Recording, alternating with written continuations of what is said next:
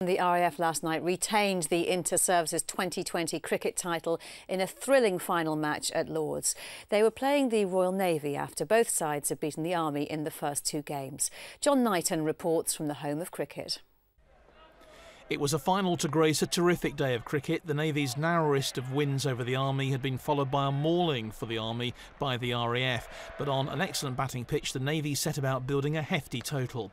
Their opening pair of skipper Matt Thompson and Lee Evans making his Navy debut were in sparkling form. Thompson racing to 50, which included 4 fours and a 6, before he was caught by Rob McGee, bowled Ian Sinclair for 52.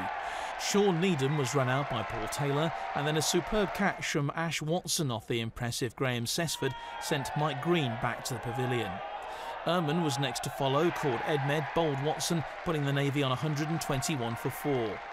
Evans, though, held the line and carried his bat in what could have been a match-winning 52, supported by Alvin Pollard, as the Navy finished on 147 for 4. For the day's beneficiaries, Combat Stress, it was also highly successful. If I look around the audience here, there are grandpas right the way down to school children. And actually we are dealing with people from the age of 18 right the way up into their 80s, and you never know when this horrible issue is going to arise as a result of combat that might be 30, 40 years previously, or just 2 or 3 years before. Needing under 8 and over, the RAF always fancied their chances, and despite losing Tim Adcock on 11, Adam Fisher and skipper Matt Compton then set about the challenge, racing to a 50 partnership off just 43 balls. Fisher, on 23 and looking well set, was then needlessly run out with the score on 57 in the 9th over. But Graham Sesford then came to the crease and proceeded to effectively win the match for the RAF. He and Compton, with a quick-fire 31, thrust the RAF on before he was clean bowled by Green with the score on 92.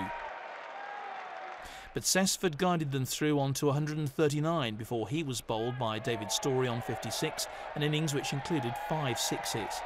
Jake Gray and Ash Watson took care of the rest to give the RAF a 6-wicket victory, and with it the Inter-Services T20 title. It's a team game, so it's nice to get it across the line. It was getting quite close towards the end there, but a few little hits off the legs and into the crowd, and it just seemed to close, get the run rate down. So. The Navy put up a really good score against us on a wicket which was doing, there wasn't much pacing or anything, so to chase it down with a couple overs to spare was really pretty awesome.